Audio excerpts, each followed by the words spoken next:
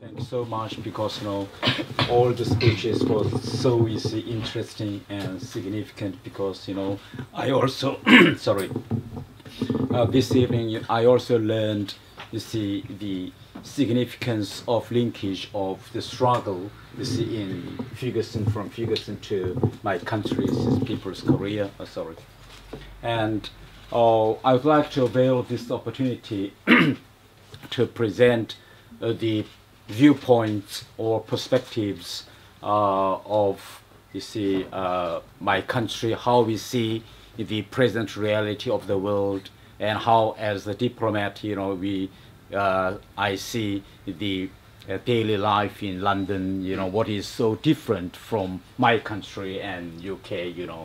The first thing I would like to tell you that I found out from my first arrival of my London, I found out that there have been so much ideological work done by the ruling class of the British society to brainwash the ordinary people of this country. Because on my first day of arrival in the morning, my family got up, and early, and then we switched on the TV, and the first thing I saw is that the young children and women are dying in Gaza area. There are a lot of the corpse of young children and women, the bloods in the Iraq, the streets. And the first response from my children is that they cannot go on breakfast because they felt vomiting when they saw the blood in the TVs, But in the afternoon, when I get into the streets and went into the bars, the restaurants, hospitals, or railway stations, all the TV screens there were broadcasting the same story of young children, ladies were killed. There were blood in every street, but people even don't care about it. There was no any interactive, among the people of those huge massacres done in the other parts of the world.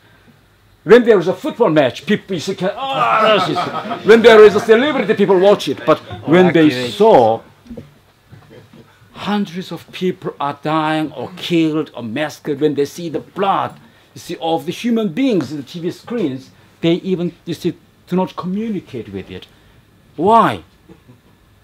Because the bourgeois mass media made every individual people blind and vulnerable. So when you ask the people why you are not you're interacting with those happenings in the world, they may answer you that, what can I do for that? There's nothing I can do it. That's why the people are so much used to all those massacres going in the other parts of the world. This is really the tragedy, because the people of this country should care about the destinies, about misfortunes of the other people in other parts of the world. But people are so much used to it because of those huge mass media, the propaganda by, imperialists. Another thing which I came across is this. My son is in Acton High School, which is the is it western part of Ealing? Yes, and most of his students are from India and Indian origin and African origin. There are very few English, the boys and girls. But my son was surprised because, he's very much interested in history. That's why every history lessons, there was huge discussions about history. And he found out that the children from African origin or Indian origin even didn't know about the core elements of Indian Revolution, how Indian people got independence. It is not the present given by the Queen. The independence was won by the Indian people led by Gandhi. There was a huge, oppressions by British Empire not give the independence. The textbook didn't tell the African boys and girls how the people in Africa got their independence. The independence of Africa were only achieved by armed struggle. When the people in Africa took their arms and challenged the colonization, then there was no choice but they gave the independence. But what are taught in schools. It is taught as if, you know, the independence, freedom was given as a present by the imperialists. It is totally nonsense. When my son, you know, took part in the lessons of Second World War, there were a huge part of the lessons were allocated about those purges in Soviet Union, you know, by Stalin or whatever. They didn't tell how Soviet people, led by Stalin, crushed the Nazism, Germans, and they made the major role to put the end of Nazism. They didn't say it. So I think I found out that there was a huge, very long, you know, several decades of brainwashing, you see, done by ruling class of this society, so that the people are blind, the people felt vulnerable, they do not know that there is alternative to their lives, they accept the reality as it is. That is the reason why the ruling class of this country, imperialists, so hate, you see, DPRK. If the people in this country or America knew or knows that there is a country in the world where there is a free education, free housing, free medical care, then people may think, they may have second thoughts. Why not we? You know. So in order to deny the alternative to ordinary people of this society, they hate the different society, different system of my country. That is the reason why the mass media creates all those shocking, you see, terrifying stories about my country. I tell you one, you see, very specific example. Last year in July, my country celebrated the 60th anniversary of Korean War, and Comrade Dermot Henderson here, he personally visited my country, you see. And at that time we invited, you see, the journalists like Channel 4 News, Sky News, of all big media to my country. And they went. And I followed, you see, because their coverage was on Channel 4 and Sky News 24 hours. And I followed how they broadcast, you see, on the sports. They totally distorted. For instance, you know, on the exact day of 27th of July, when there was a big ceremony, state ceremony, and it is normal that in any country, the state ceremony where there is all leaders are coming, there is a security check, you know. For instance, if a queen invites, you know, their diplomats to Buckingham Palace, as a diplomat, we have to stand a long queue, you know, before several hours. We are not allowed to take our mobiles, and there is a thorough search, you see, for everyone entering Buckingham Palace. It is a common thing worldwide if there is state functions. But the journalist was sent here.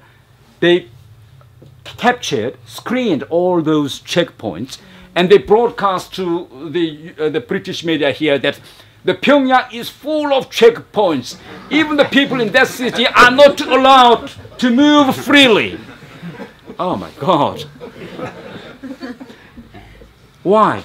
Why they do this? Because if they, I don't blame, you know, those reporters on that event, because if they broadcast as it is, the editors, you know, of these TV stations and newspapers will not, you see, allowed to be broadcast in the newspapers, you know, or TVs, you know. That's why there's no choice for, you see, reporters, you know, or journalists. The more horrifying, the more shocking stories they create, you see, will be more read, will be more viewed by British public. That is the reason why, you know, I first saw Marcia's, you know, these stories on internet right after your visit to my country. Before that, I even didn't, you know, met, you see, Marcia, and we even didn't meet each other. And he wrote, is that 13 things you discovered, you see, about my country?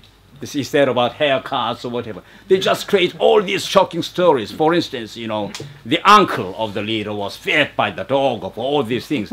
They create these shocking stories. Of course, you know, any revolution in the world, when there is opposition inside of the revolution, there should be, you see, a process of removing all these factionals. It is normal thing. So as the Korean Revolution, it is same. If you see there is the factionals, it is natural to move them, you see, from our leadership. But when this story is broadcasted, you see, by the ruling class of this society, of the imperialists, they make this issue as a right kind of, human rights violations of whatever, while they are silent of killing hundreds of people every day by their planes, with their, the weapons. Who created the IS? Who created Al-Qaeda? Who made the present Arab world chaos? It is America. That's right. Yeah. Why? Why they made this, the Middle East, you see, as a kind of, anarchy, is the system.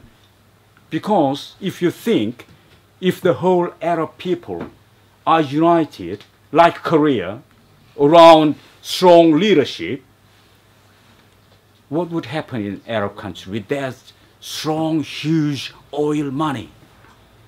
The whole Middle East, you see, will be built on like a paradise, The people in Middle East should be the richest people of the world. They must be the happiest of the people and nation of the world. But what is going on there? They are the most miserable people these days. Because America made all those, chaos in order to continue exploiting the cheap oil there. They moved all the strong leaders in Middle East. So now the people in Middle East now, they don't have even leaders. But if you go back, you see our past history, what happened in our history? The revolution and the independence of the people can only ensure when there is a strong leadership. Any revolution, Chinese revolution, Vietnam revolution, Korean revolution, even the revolution, independence revolution in Africa, Algeria, all those revolutions went on with the strong leadership. So the present, imperialists are focusing on removing all, the strong leaders one by one, so that they want to eliminate the column where the people can unite around and cut the links between all the people and make everyone individual, so that people cannot unite to challenge and fight against imperialism. That is the reason. That's the reason they create one day IS, and then they pretend to, remove it, and next day they create another terrorist group, and then so that they create this kind of chaos one by one, continuously.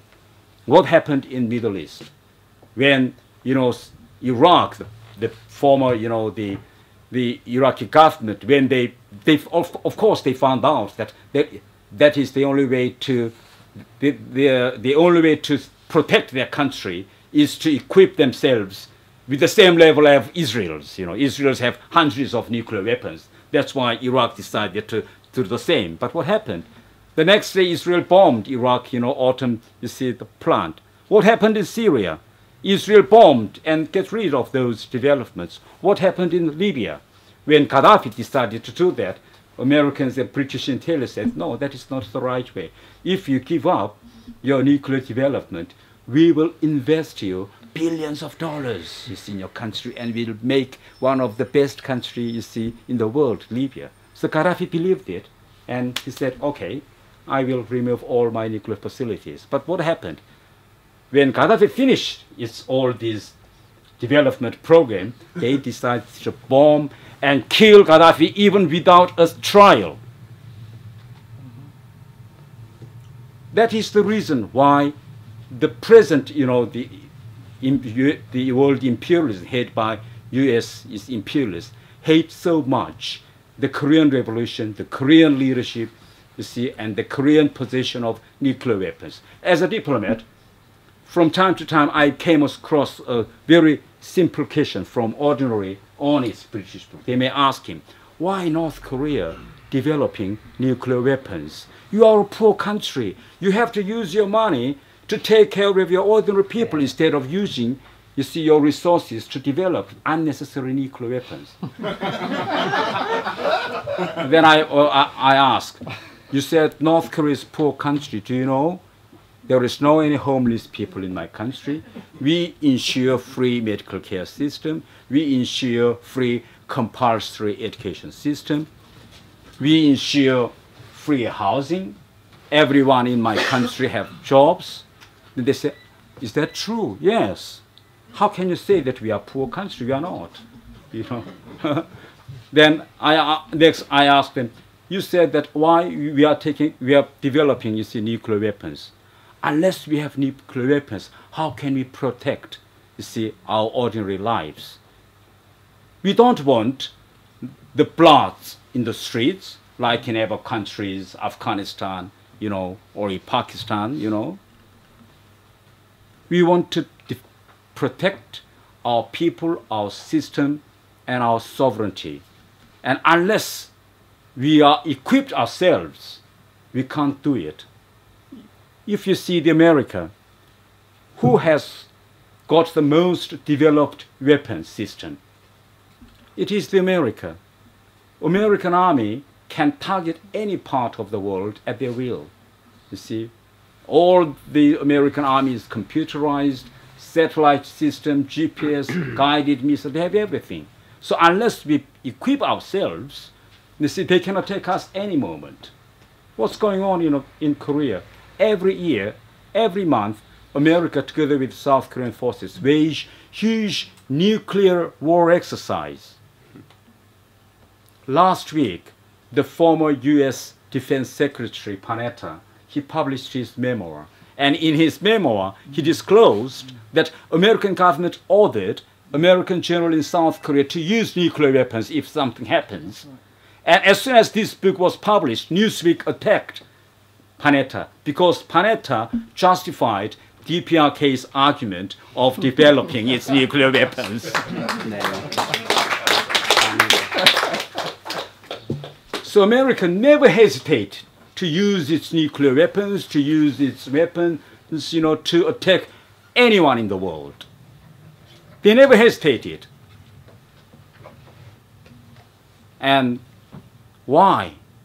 These days, Americans now learned that they cannot break down the socialist system in my country by military force. They found out. Because now we have nuclear weapons, now we have a strong army, when the people are firmly united, you know, they find out that military means cannot, you see, reach their aim. So now they are changing their tactics from military, you see, blackmail to human rights issues.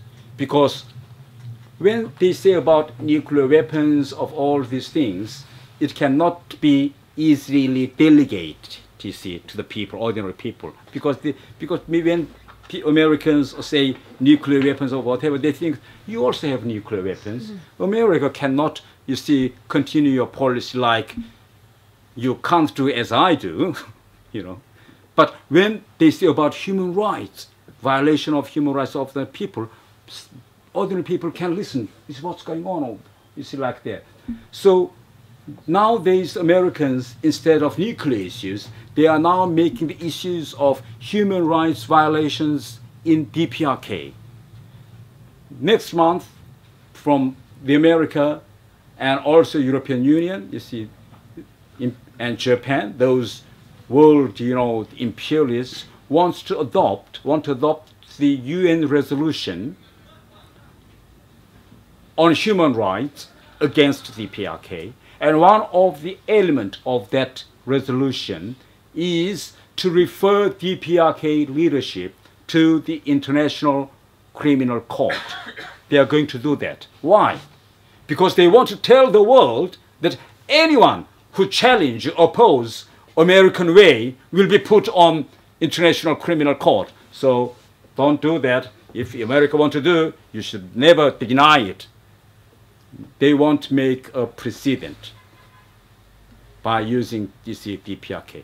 That's why my country is strongly, you see, oppose, you see, those recent human rights campaign led by America. We will continue our alternatives and we will continue to develop our Dayton forces to fight against America, so that the other part of the world, the other, progressive people of the world can learn and can, from lessons that what is the right way to fight against the imperialism, and what is the way for the people like UK, can continue to fight for the improvement of your ordinary life here. Thank you.